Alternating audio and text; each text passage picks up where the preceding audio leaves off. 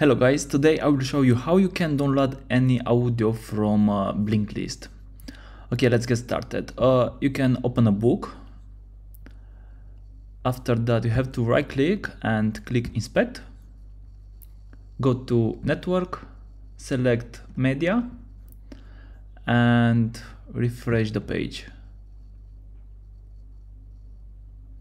Now you will see here a file. If you right click and open it in new tab, you will have the audio.